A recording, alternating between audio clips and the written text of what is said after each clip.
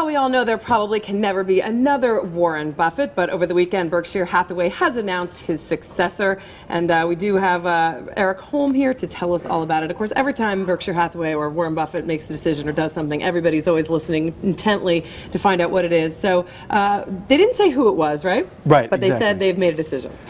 They did. In fact, covering Buffett is a bit like covering the Kremlin, being a Kremlinologist, right? He does a lot of media interviews, but there are some questions that he just won't answer, and one is who's going to be your replacement. And why do you think that is? Why is there so much secrecy? Well, it could be that he doesn't want the pressure on this person before it's necessary, right. And another reason is that he wants to reserve the right to change his mind.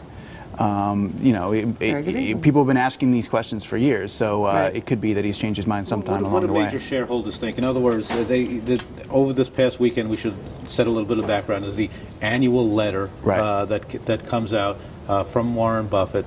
A lot of chock-block with information and his views on lots of things, and the big news was this idea that they said in a sense, we're quite secure in our succession plan. Right. And in a corporate governance sense, is that enough for major shareholders or longtime holders of Berkshire Hathaway? Okay, the board and the chairman and CEO have spoken. They've told us there's a succession plan. Should we be satisfied, or do we need to know the names? Well, the shareholders that we've talked to are not happy with the fact that they don't know. Now, if you talk to Buffett, he'll make the point that no company tells you who the replacement's going to be, well in advance.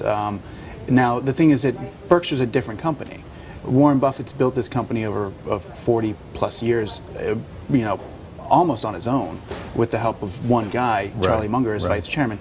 And, so the fact that this company became such a success with Buffett, that's why there's so many questions about who's going to come after him. But the holders do know, and correct me if I'm wrong, of course, the holders do know that even post Buffett and Charlie Munger, it'll be a different setup. In other words, one person won't control both being a traditional CEO and being the chief investment officer. That already has been decided that it's split up. So wouldn't it be that there's a bit, in a sense, as big as those shoes are to fill, still a little bit less pressure on an eventual successor because the person isn't wouldn't take over everything that Warren Buffett does? That's true. Buffett does three things. He's the chairman, chief executive, and chief investment officer, and they've hired two people who are going to fill that chief investment officer role and might hire a third, Buffett says.